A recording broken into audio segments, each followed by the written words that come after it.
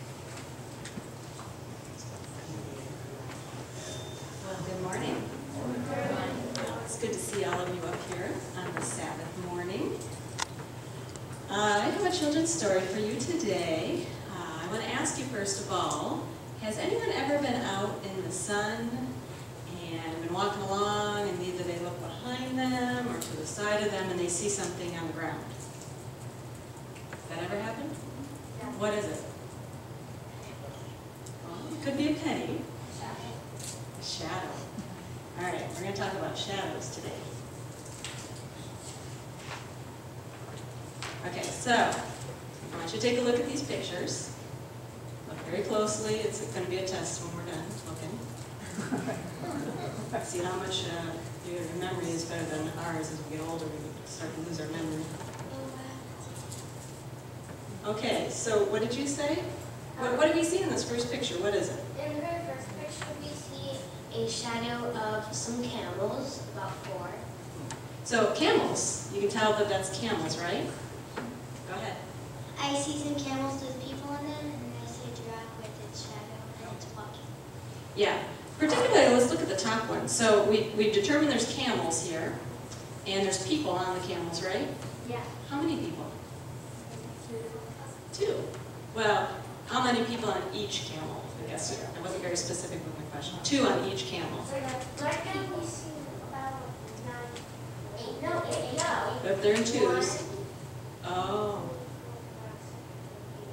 Yeah, you're right, because that line in the beginning is another person's shadow, isn't it? We can't see the camel there. We can tell a lot from this picture. It's just a shadow, right?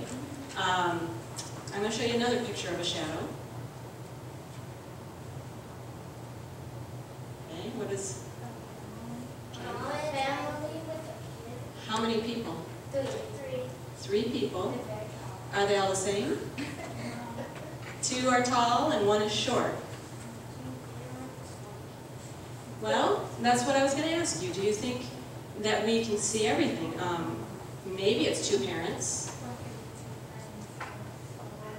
Could be 2 friends. Could it be a grandparent and a grandmother and a grandfather holding a grandchild's hand?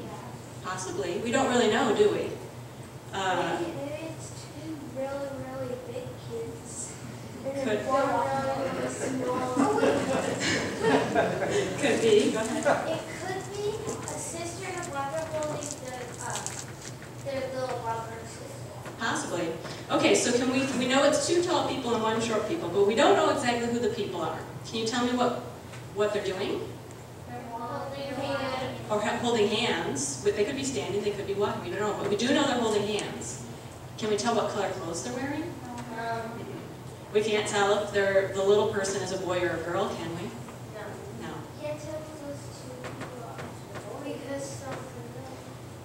So as we look at the shadows, we can tell some things, but we can't tell everything, can we? So shadows don't tell us everything. I wanted to read to you the definition of what a shadow is.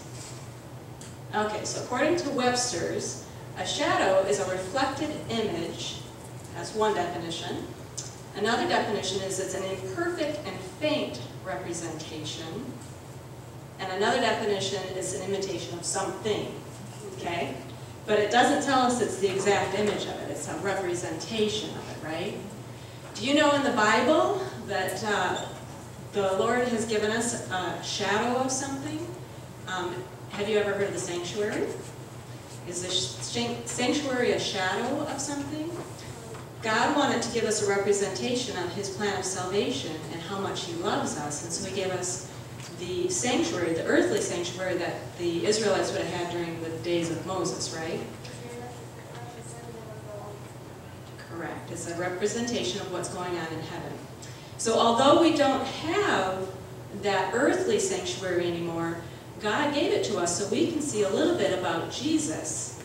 There was furniture in there, and there were ceremonies in the sanctuary, and those all point to what God wants to do for us in the salvation, the plan of salvation for us, right?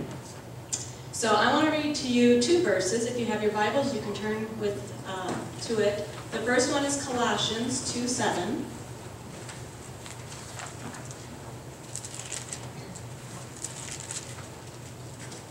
Okay.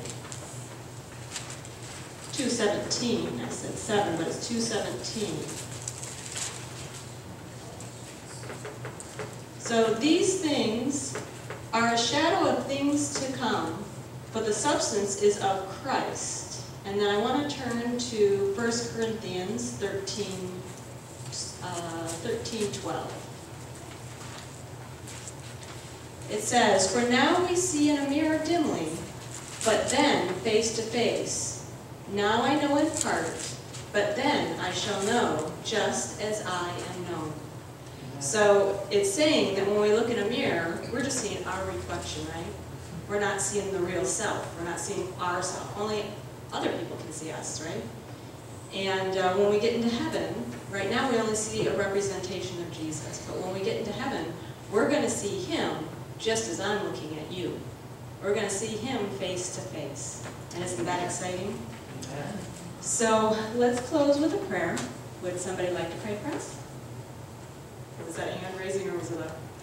Not so sure. Anybody want to? No.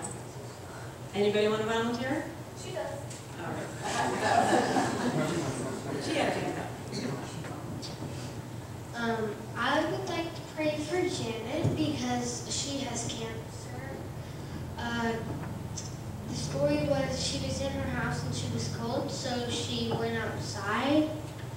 And then her neighbor asked what she was doing, and she said, "Well, I was cold, so I went outside." Will you close this up? Have a little prayer for us? You do that? You are? Are you? Do that? Oh, now we have another volunteer. Dear Jesus, thank you for today. Thank you for the children's story about shadows and how we can only see a little bit of ourselves, but we can always see more in Jesus. Amen. And please help us to be more like Him. Amen. Amen. Thank you.